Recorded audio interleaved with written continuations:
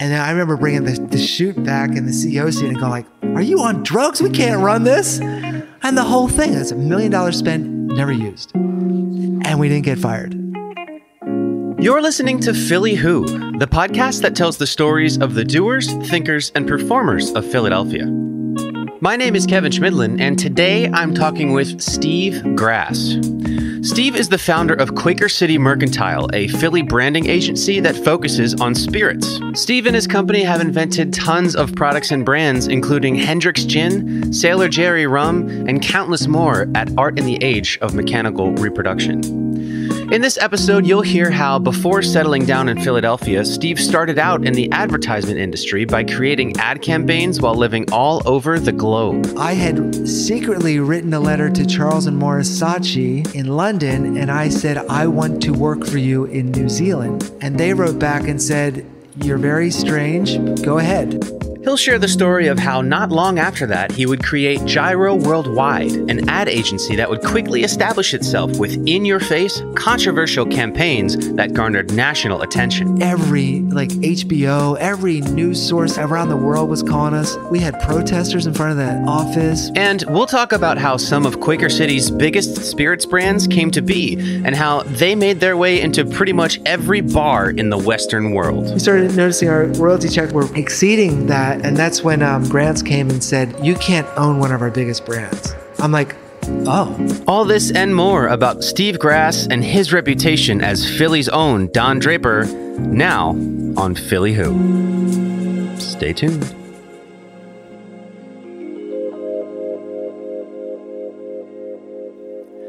Just a heads up, there is some cursing in this episode. So Steve Grasse has made a successful career out of advertising, branding, and telling stories. As you'll hear, he'll be the first to admit that a decent amount of his work did not agree with everyone. And while he's now moved on from the life of million-dollar tobacco commercial shoots and Michael Bay-esque Hollywood bikini action movies, Gyro Worldwide and later Quaker City Mercantile has pushed the envelope for multinational brands, including MTV and Puma, for decades. Today, Stephen focuses on creating spirits and does so via the distillery he owns in Tamworth, New Hampshire. And you can taste those spirits at their shop in Old City called Art in the Age of Mechanical Reproduction. And you can even make their cocktails at home via the colonial recipe book that Steve authored.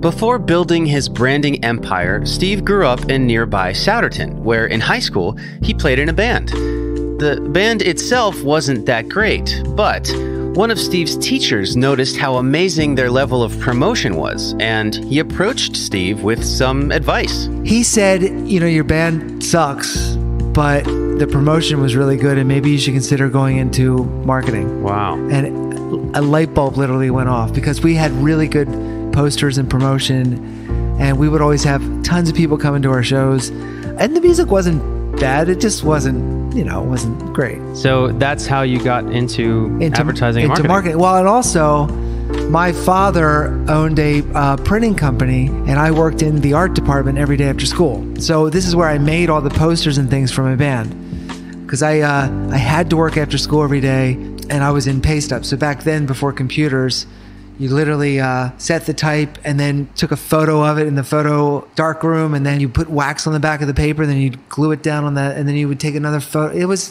very complex, but I worked in the printing business. So if you would have told that kid that was working for your dad's shop that he would go build a whole life and career out of marketing, would he have believed you? Yeah, I knew I was going to take over the world, because I knew I had this theory. After high school, everyone else went off to college, but I was an exchange student in Thailand. I was right along the Cambodian border. I used to hear thunder on a bright sunny day. I'm like, what's that? And they said, that's the Khmer Rouge fighting. It was literally 10 miles away. Wow. I was told not to ride my bike too close to the border because the Khmer Rouge were kidnapping people to drain them of their blood for the soldiers. My gosh. But anyway, I noticed every time I went to Bangkok, which was 4 hours away by car, that people somehow seemed to think that if you're a Westerner, you knew what you were doing. Okay. So I hatched this crazy plan that I was going to go get internships all over the world and then use that experience to get a job on Madison Avenue at, a big ad agency. So I went to Thailand for a year, came back, went to Syracuse my freshman year, and then I went to Kathmandu for a year. And then I worked in Hong Kong. I worked in Bangkok again, and then I worked in London. Came back to Syracuse senior year. I talked Syracuse into letting me grade myself for 2 years. So You graded yourself? Yeah. Now, it was awesome. How did that work? I had a plan. I think if you went to a school and you said, I have a plan, here's what I'm going to do. Right. I came back senior year, graduated, and I got a job at Young and Rubicon. And they said, we've never hired somebody in the creative position right out of school before, but we're offering you a job. And I turned it down. Why? I had secretly written a letter to Charles and Morris Saatchi in London, and I said, I want to work for you in New Zealand. And they wrote back and said, you're very strange. Go ahead. Why New Zealand? Because it was as far away as you could get. Literally, it was on the other side of the planet. And I just thought it'd be kind of cool.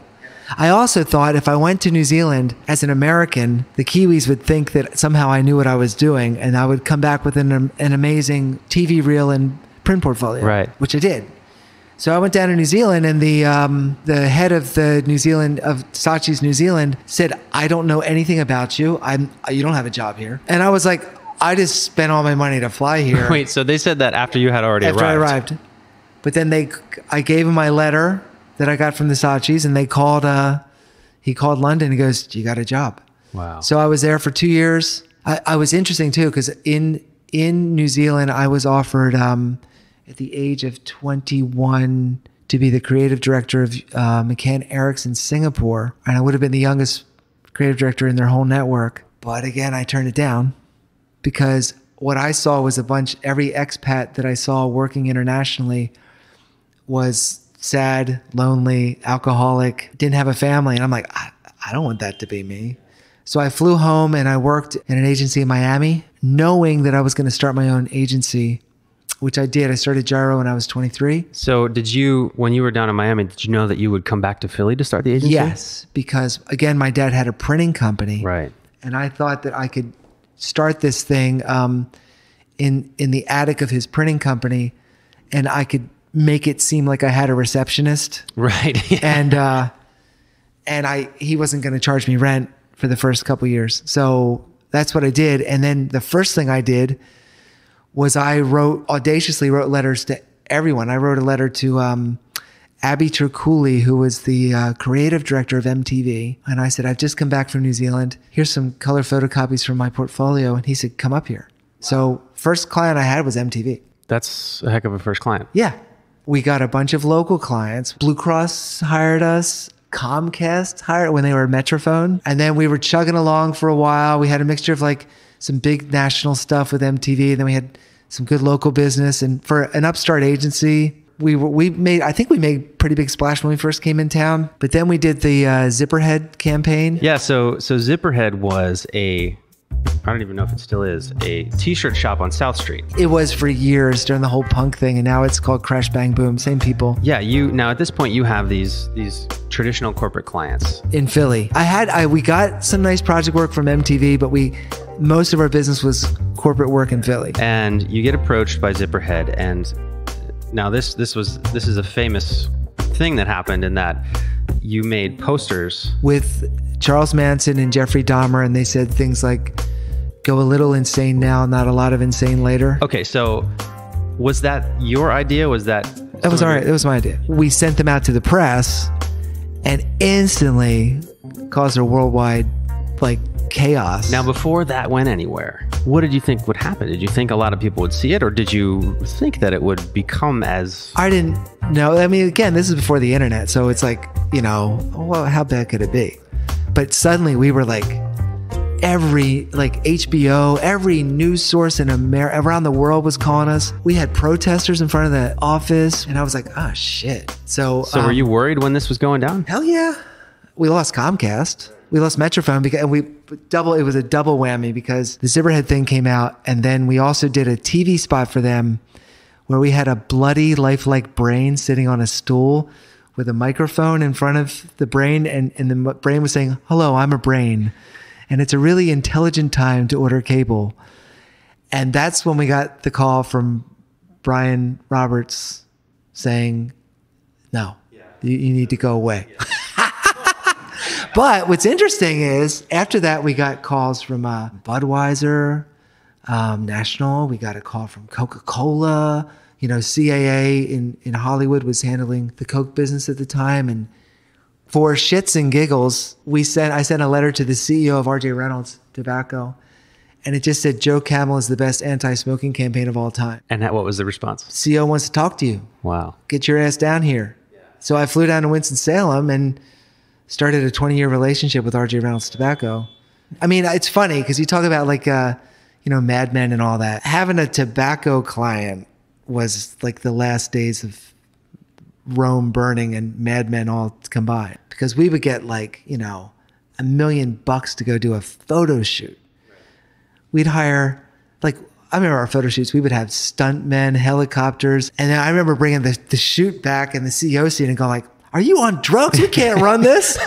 And the whole thing, it's $1 million spent, never used. And we didn't get fired. Because they were just down with the whole alternative style that you guys had? Yeah, I mean, we created a brand called Red Camel, Camel with a K. Yeah.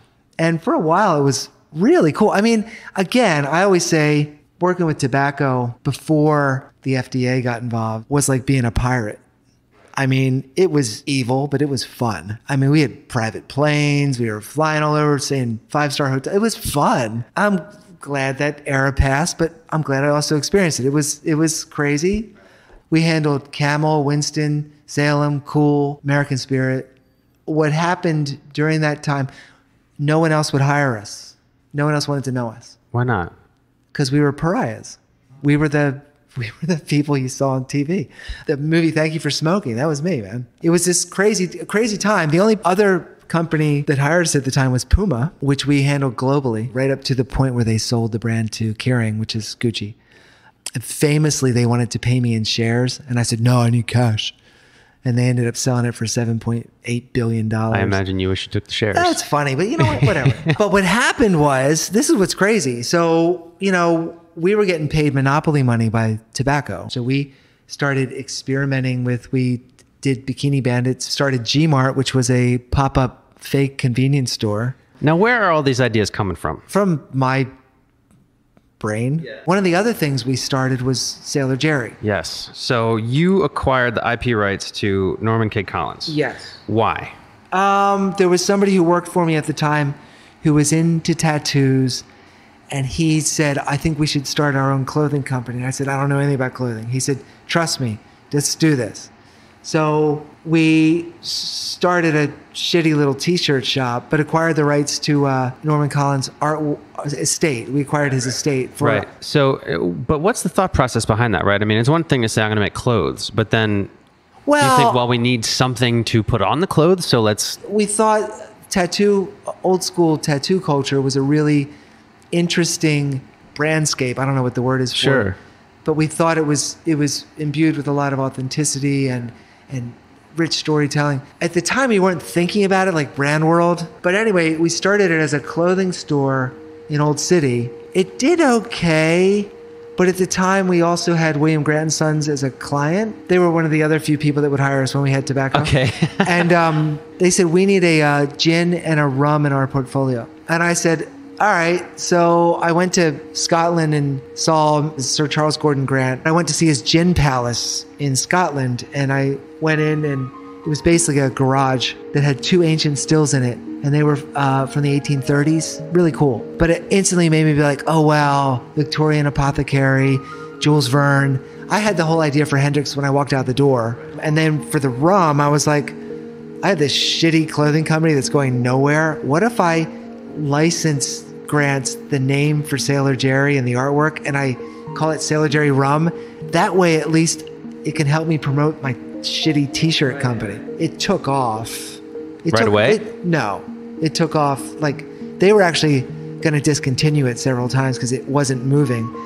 And then it's always like that story. You always hear like, how did a band make it? Well, some Midwestern DJ had a stack of records and accidentally put it on. Yeah. Well, that's what happened to Sailor Jerry in Madison, Wisconsin. It just, for some reason, it took off. And then it spread to other Rust Belt cities. It spread to the Dakotas. It spread to Minneapolis. Royalty checks got bigger and bigger. And soon because also the clothing company started taking off. So, at one point we were doing over $100,000 a month on clothing sales online, early days of the internet too. So we started noticing our royalty checks were exceeding that. And that's when grants came and said, you can't own one of our biggest brands. I'm like, oh. And then it was like this funny Austin Powers, Dr. Evil moment where they said, we're willing to pay you $1 million. I'm like, doesn't seem right to me. Pinky to the mouth. And you're just like, that's not a lot. Yeah.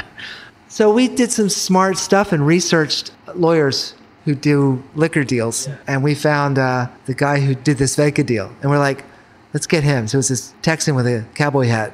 Flew up here literally with a cowboy hat and cowboy boots on. The moment we hired him, the deal changed. Yeah. In an instant, we made more money doing that than we ever did anything else. How did that change things for you? Well, we finally were in a place where tobacco was no fun anymore. Once it went under the FDA, which it should be, it was no longer... it wasn't the Wild West anymore. The Wild West. And Reynolds got bought by British Tobacco, which had a very different view of they weren't good old boys anymore. They weren't going to be doing $1 million throwaway photo So shoots. suddenly we were like... all right, it's like working on pharma. And it was like, I don't want to do that. So when we sold Sailor Jerry, I was just like, guys, you've been great clients, great people, but I think, time to end this. Yeah. Also, I had kids and I was like, I don't really want my kids to, they know that I worked on it, but I don't want to have this be my legacy. That's why we stopped making bikini films too. Yeah. Just in time. Yeah, grew up a little bit. But then we started Art in the Age. Yeah, so Art in the Age of Mechanical Reproduction. Where did that come from? Again, there was somebody who worked here who wanted to start a t-shirt line. He said, would you fund it? I said, yeah, okay. So we did t-shirts for a while and it didn't sell. And he quit and moved to New York. So I was like, all right, I think it'd actually be a cool name for a brand of spirits. So we started... we opened the shop. We basically said, let's do what we did with Sailor Jerry. Let's open a shop and have that be the brand home. And so we started Art in the Age. I love where it's going now because it's really about very esoteric flavors. So you mentioned the distillery in New Hampshire. Now that's on a 72-acre estate in Tamsworth, New Hampshire. The distillery isn't on the farm. The distillery is in the village. And in the village, I think there's at the most 500 people in the village. We bought the old general store, and that's a coffee shop called the Tamworth Lyceum, and then we bought the old inn. So how did the town react when you started doing this? Initially, we got a very cold shoulder. It's interesting. Two things broke that. One, my uncle Buck, funny story, he was... from Meredith, New Hampshire. He was the fire chief, 6'5", all muscle. He grew up next to Bob Montana that created the Archie cartoons. Oh, yeah. And my uncle Buck was in the original Archie cartoons called Big Buck Buckland. And he became Moose. No way. And everybody in that part of New Hampshire still knows who Buck Buckland was. He died years ago. But so people are like, you're related to Buck? I'm like, yeah. Oh, so you're not so bad. And I think the other thing that changed things was we literally did everything we said we would do. So we had several town meetings where we showed the design of the distillery. And when we built it, I think people were really like, wow, it turned out really well. And we've stayed very, we've hired all local, everyone who works there is from there, with the exception of my older brother who runs it. But the rest of we have 20 employees up there, and they're all young local people that would have moved away otherwise. And we work exclusively with all the local farms. So it's brought back agriculture. It's kept young people staying in town. 20 jobs in a place that didn't have anything. All this time, you've remained based in Philadelphia. Yes. I can only imagine that was very intentional. So, I mean, I've always had a sense of place. I think it's important. I think young people think if I move somewhere else, it'll be better. Yeah. Oh, everyone does. But the whole world's shit. It's not going to be better anywhere. And what I think was interesting too is I think it's interesting to try to make it in a place that hasn't already happened yet. Right. So, yeah, I mean, Philly's changed dramatically in the 30 years we've been in business. Most of it's good. I mean, we worked with Steve Starr when he first opened. He would hire us too.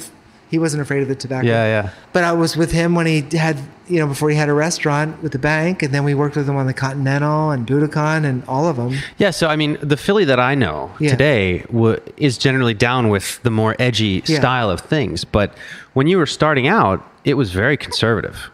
So what kept you here? Well, history, family, cheap rent, major airport. Yeah. New York's an hour away. It had everything you needed. I find the creative process works best in isolation. Okay. So if I was in New York, every time I go to, when we were in the height of doing all the Puma and all the big shoots, I would go to LA and have a ball. And I would just be like, I wouldn't get anything done if I was here. Yeah. Because you're also influenced by what other people are doing. So in Philly, we would be totally in an isolated, like we never interacted with the other ad agencies.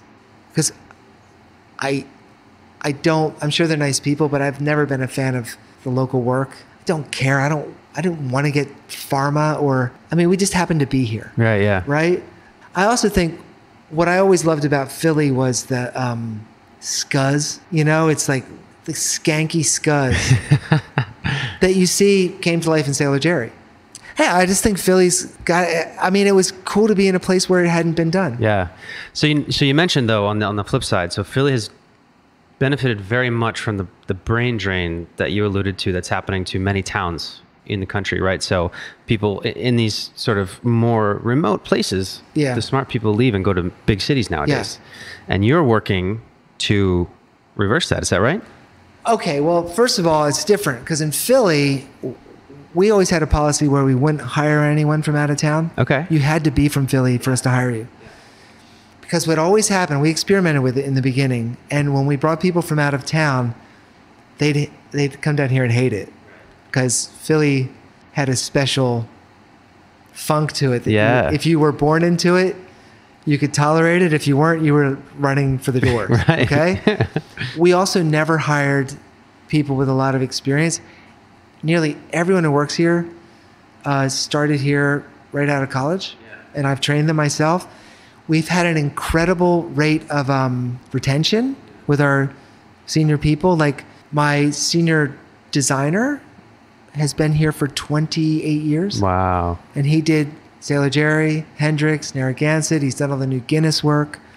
We keep hiring a lot of young people out of school, and then we train them, and they either stay, if they stay, they'll stay for 10, 15 years, or else it's not for them. Yeah. But you don't need to have, I don't want you to have a lot of experience. Now, you've said that, you've been quoted as saying that booze will save the world. Yes. How? Why? Okay. So what does that mean? What we've done in Tamworth, I think could be replicated in small rural towns all over the planet, not just in the States. Tamworth, I will venture to say it was down on its luck. It hadn't had any sort of manufacturing for forever. The general store that we bought was about to be turned into Section 8 housing. Wow. And when we built the distillery, what it does is it gives young people a job they want to work on and they want to learn. So it's something they want to be an apprentice at. Unlike, again, working in pharma or something that's not interesting. This is like rich storytelling. So it does that. It creates tourism in a good way, agricultural tourism. It revitalizes farming. Historically, farmers would turn their crops into spirits because they got a higher margin for them, and it would preserve them. So what's interesting, New Hampshire, especially Tamworth, lost its farming in 1817, the year without a summer. Famous around the world. It's when Mary Shelley wrote Frankenstein. Big volcano in Indonesia. J.W. Turner painted all the sunsets then, and it snowed in New Hampshire 12 months of the year. Wow. They got 2 feet of snow in August. All the farmers left. Anyway, there's been no farming there for a long time. What we can do is go in and say, we not only will we buy your crops, we guarantee you a certain price because we know exactly what we're going to need. So I have a couple questions that I ask every guest just to get different perspectives. What's a common misconception about you? Oh, I guess a common misconception about me is that I'm still the crazy ad guy from the 90s. Okay. I mean, there's probably quite a few stories out there of me terrorizing employees, making them cry. Sorry if I made you cry. But since I've become a family man and since I'm in the world of spirits, I'm a sweet person. If you could send a message, butterfly effect aside, if you could send a message to yourself in the past at any point, would you? And if so, what would you say? Maybe like get out of the ad game sooner. Okay. Why? Build equity in things that you own. Don't spend your time coming up with ideas for other people's Spreading stuff. the word on other people's things. Yeah. Although I think it's really interesting. I still have a lot of friends in the ad business and the film business. And you just see their businesses slipping away or changing so dramatically that they don't really have the same grasp on it. And I think it's like the disaster film. Like we got out of the building before it collapsed. From your perspective, what's the biggest challenge facing Philadelphia today? We've noticed, we only hire people from Philly, but more and more when we interview people, they've moved here from somewhere else. And it used to be, oh, does your spouse work at Urban or Comcast? And now it's like, no, we just picked up and moved here. And that's great. They're going to be a big problem with our schools. Because I think all these young people moving to the city, the moment they have kids, they still don't, it's going to be a real problem here. I also feel like you need to have two political parties or you're going to have this incredible corruption that's existed here for years. And it's why we don't spend money on infrastructure or it's why right here on the corner here when the river the pipe burst and we were out of work for 2 days. That's because corrupt government's not spending money on infrastructure. On the flip side, what's the most encouraging thing you see in Philadelphia today? Optimism. Yeah. So is that new here? Absolutely. It's interesting. I've never seen a bigger group of naysayers and people with self-confidence issues than Philly. It's just like, oh, we'll never. I mean, I think inferiority complex is huge, but I think it's part of the city's charm. So it's interesting that people now start believing, oh, we can win the Super Bowl. We can have nice things. It's really awesome, but I hope it doesn't ruin the distinct funk of Philly. I think Philly's I spend a lot of time in Boston. Philly's a lot cooler than Boston. Yeah. No, it is. And it's totally it goes back to the Puritans versus the Quakers, and that whole thing. Oh, one of the bad things about Philly becoming cool again, you have to actually make a dinner reservation. Oh, yeah. You can't just stroll into the best restaurant. Yeah. You can stroll in anywhere you want. Yeah. Now it's like, oh, right. Okay. Chris Wink on Christopher Wink, founder of Technically Media, mentioned in his episode a couple weeks ago that if you change anything bad about something, it usually changes what's good about it too. I think that's true. And it's interesting that the city's definitely changing. I mean, I don't think Amazon's coming here, but it would be wonderful and awful if they did. It would. Yeah, exactly. It would change the bad, but it would also change the good. You see, I find it funny. I was reading, I think there was a Philly Mag article about some hipster dude moved to Portland, Oregon to be cool, only to find out that all the cool people in Portland, Oregon were moving to West Philly. They're coming and I thought here. That was really funny. Yeah. That's why I think it's funny when people chase wherever. Yeah, the coolness is. I don't think Philly will ever be like, Brooklyn. Right. I hope it doesn't. Yeah. For more on Steve and Quaker City Mercantile, you could head to podphillywho.com/grass. That's GRASSE. If you like the show, be sure to subscribe and give us a rating on Apple Podcasts. And also tune in on Twitter and Instagram at PodPhillyWho. Philly Who is a Q9 production. Special thanks to Timo Weymouth and Jonathan Turner, and to everybody at Quaker City Mercantile and to Steve Grasse for appearing on the show. Music by Lee Rosevere. Podcast art by Lauren Carhart. For Philly Who, my name is Kevin Schmidlin. See you next week.